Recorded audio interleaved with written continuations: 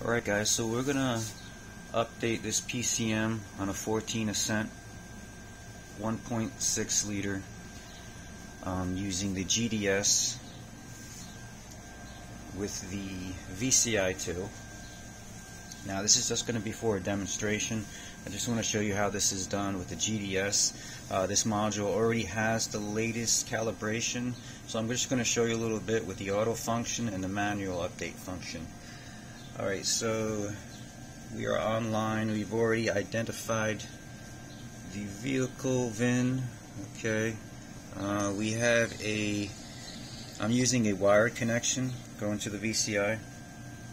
So first thing I'm just going to do is show you where to find the calibration number in the PCM.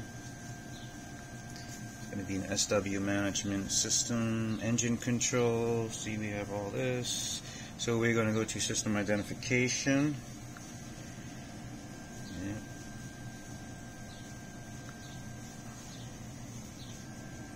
So a bit of a glare on the screen. Okay, calibration ID is right there in the middle. We're just going to remember these last four, which is going to be 4C00. Okay, pretty cool. So we're going to back out and go home. And we're going to go to ECU upgrade.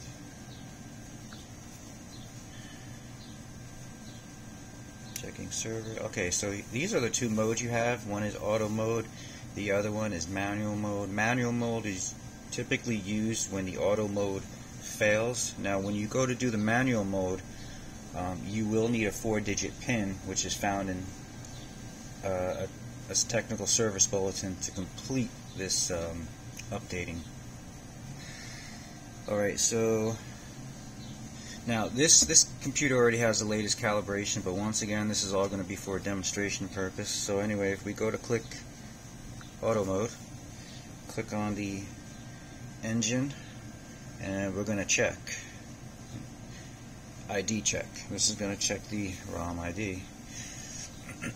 See, the ECU upgrade has already been completed. We know that already. Currently in vehicle 4C00. That's right, because we checked it before.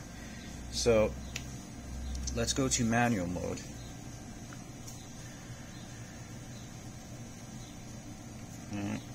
Click on engine. Okay.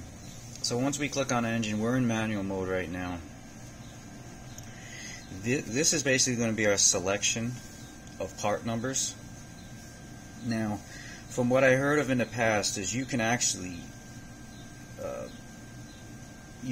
select the wrong calibration and put the wrong calibration into this PCM. I've heard of that story happening before, and I've also heard that you can go back and reselect the right one and fix it, and basically put the right one back in there. Don't know how true it is, but anyway.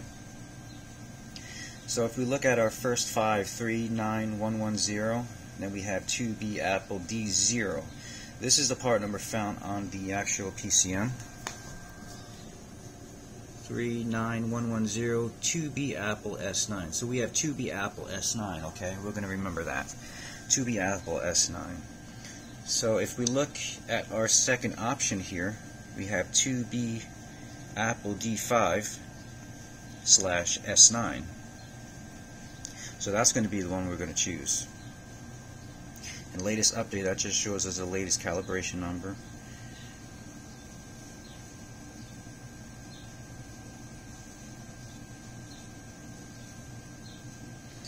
And once we select the S9, we'll see our 4C00 pop up. Okay, so we're going to hit upgrade.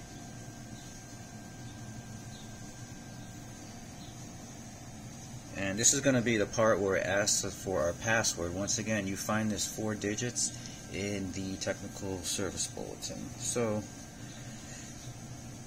put in our code.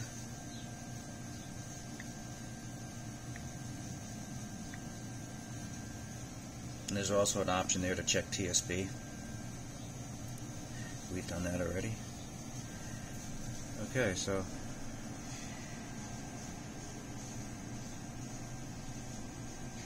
we're going to hit OK to start it.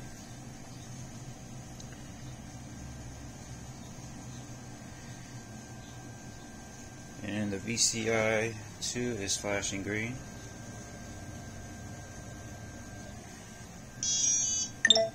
Now it's a solid blue. It's kind of hard to see, but it's blue. Okay.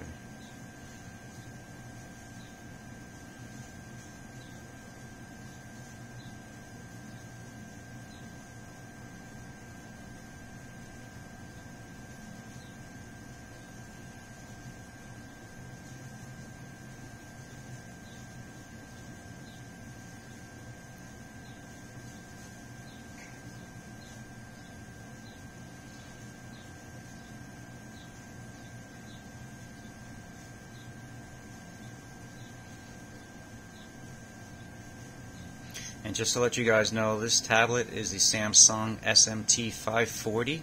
It's running on Android 10. Pretty good. Hopefully it'll last.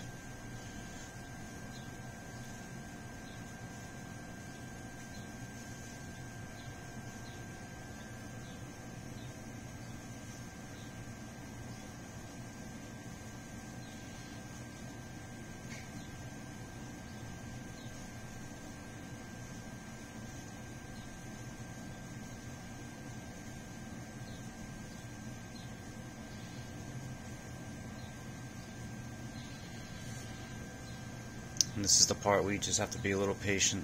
It's going to take about a minute. There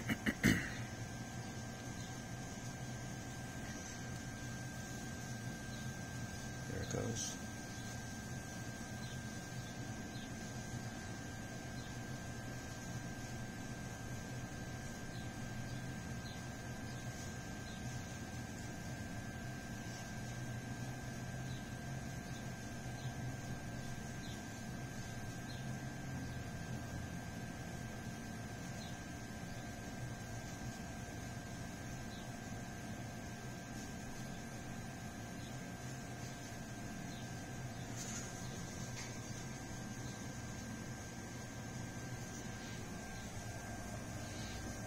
We're still flashing blue.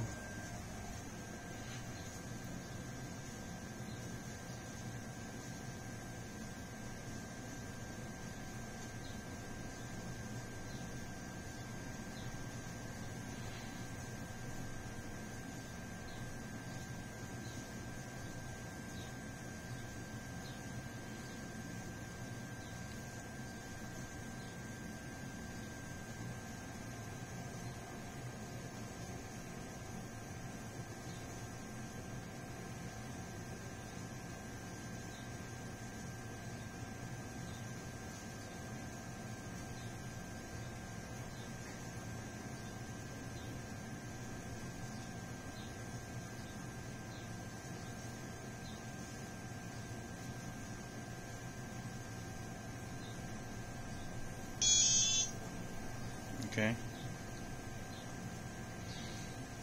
VCI-2 just beeped, stopped flashing. Now we have a solid green.